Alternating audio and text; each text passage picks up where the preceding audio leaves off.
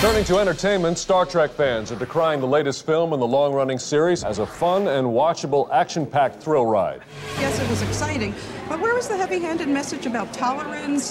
Where was the stiff acting? I mean, it just didn't seem like a Star Trek movie to me. I'm just really, really disappointed that this storyline made sense. If I wanted to see young, attractive people doing cool, exciting things, I'd go watch sports.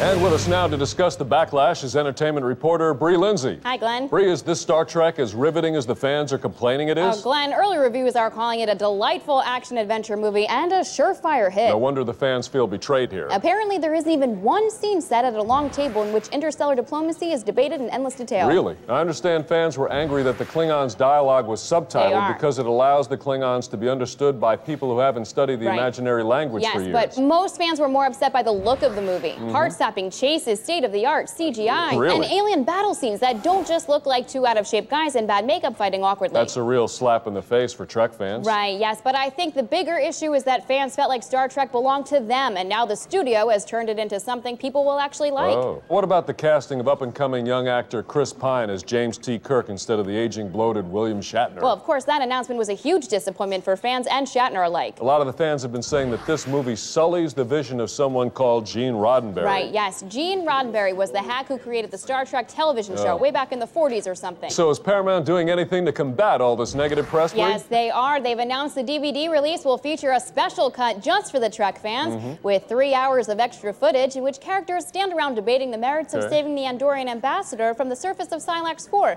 until you just wish everyone was dead. Well, that should be some consolation. Thanks, Bree. Thanks, Glenn. Earlier today, Paramount released this statement to ease fans' concerns.